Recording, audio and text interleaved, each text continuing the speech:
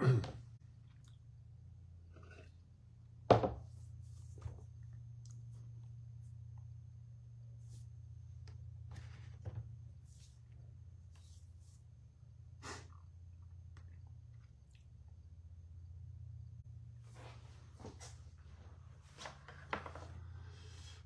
right, good morning, friends.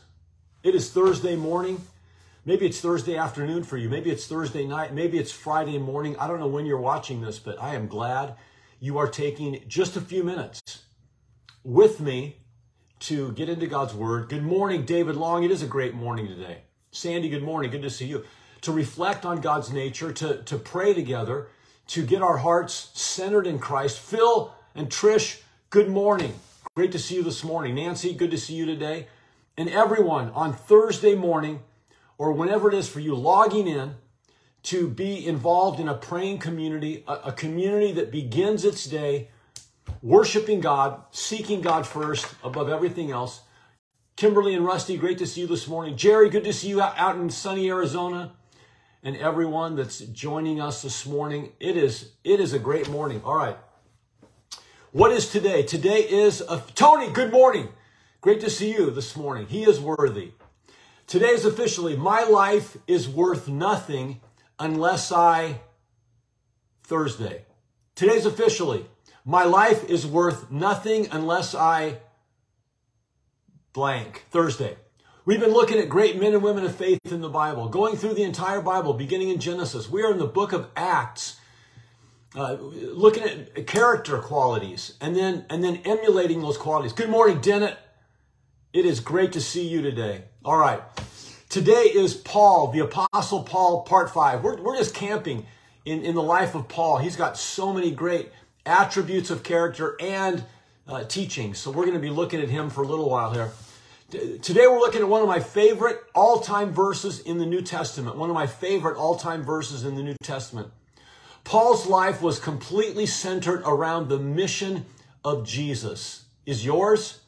As you get up this morning, as you head into Thursday, is your life completely centered around the mission of Jesus like Paul's was? He was willing to suffer hardship in order to tell the world how Jesus had wonderfully saved him. He knew he didn't deserve it. He had persecuted, killed, tortured Christians, and yet God was gracious to him and saved him. He was so grateful for God's salvation that he made his whole life about serving Jesus. In Acts chapter 20, he makes one of the most astounding statements in all of the Bible. Let me read it to you, beginning in verse 22. Acts chapter 20, verses 22 to 24 says this. Paul says, "Now I am bound by the Holy Spirit to go to Jerusalem. I do not know what awaits me there, except that the Holy Spirit tells me in every city that jail and suffering lie ahead." But listen, verse 24, "But my life is worth nothing to me unless I use it for finishing the work assigned me by the Lord Jesus, the work of telling others the good news about the wonderful grace of God." What does Paul say about his life? He says, my life is worth nothing. My life is worthless to me unless I use it for finishing the work assigned me by the Lord Jesus, the work of telling other people the good news about the wonderful grace of God. My life is worthless if I don't use it to finish the work God assigned me. How would you finish that statement today? My life is worthless unless what? How do you finish that statement? My life is worthless unless what? Unless I get married? My life is worthless unless I have kids?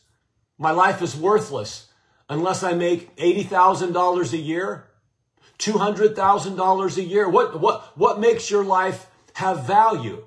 $150,000 a year? My life is worthless unless I own my own home or I own my own dream home.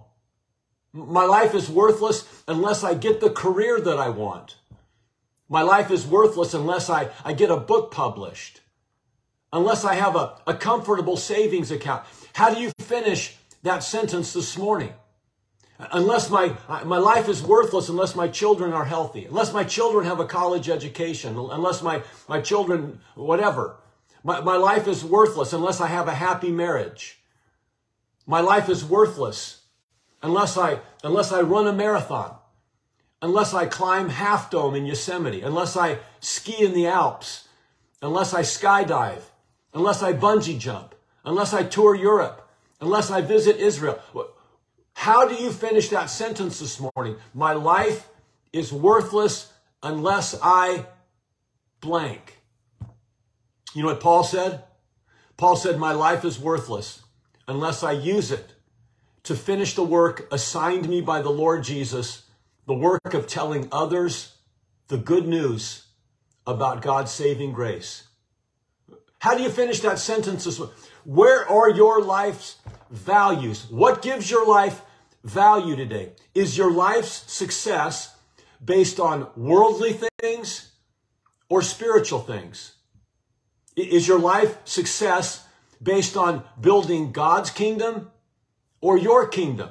Whose kingdom are you building today?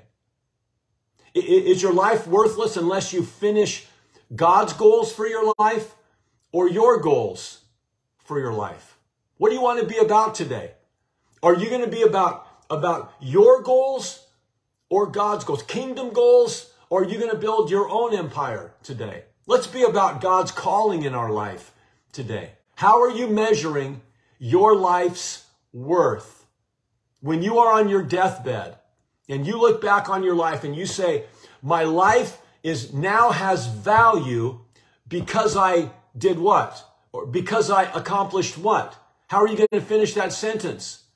Right? What will you do to make that happen today? What will you do to give your life value today? My life has no value unless I do what? Unless I fulfill the call of God, unless I pursue the mission of God, unless I give my life for the calling of God on my life. Come on. What are you going to do today? Unless I get that promotion, unless I get that increase in salary, unless I get this in my marriage, or what is it today that's going to give your life value? Paul said, I consider my life worth nothing unless I use it to finish the work assigned me by the Lord. That is telling others the good news about the grace of the Lord Jesus Christ who saved me when I didn't deserve to be saved. Come on. All right, friends, we're going to pray this morning that we are centered in Christ, that we give our lives away for the sake of the kingdom today, that we are centered in Him, and that today our life has value, not because of earthly things, but because of spiritual things. Not because we're building our empire, but because we're building the kingdom of God today. Lord, this morning we are challenged, Father, by the words of the Apostle Paul. He said his life didn't have any value unless he used it to finish the work you assigned him. Lord, you have assigned each of us a work today. You have assigned each of us an oikos today. You have given us a relational world to share the good news of the great grace of Jesus who saved us. Lord, we pray today we would be about your work. We pray today you give us courage and boldness, Lord, not to step into our own goals for our own life, but to step into your goals for our life today, that we would finish our life well. We'd finish well. We'd finish well. We'd finish with value because we're following the course of your purpose. Help us to stay focused on your purpose today, Lord. In the strong name of Jesus, we give you this day. And everybody said, come on, everybody said, amen, amen, amen. Hey, it's Thursday. We're almost to the end of the week. You're going to win the day and you're going to win the week because you are going to give your life value by using it for what God has assigned you to do today. I know you got human responsibilities. You got to fulfill some stuff today. You got to go to work. You got to go to school. You got to do whatever. I know you've got to do those things, but you've also got a calling from God. And Paul said, let's put it into perspective, friends. Our life has little value if we don't use it to pursue the purpose of God in our life. What is God's purpose for you today? Man, that's what you need to be about. Set your heart on that today. It is going to be a great Thursday. You're going to win the day. You're going to win the week. We're going to see you tomorrow morning. Keep praying, friends. Keep encouraged today, friends. We'll see you tomorrow morning. God bless.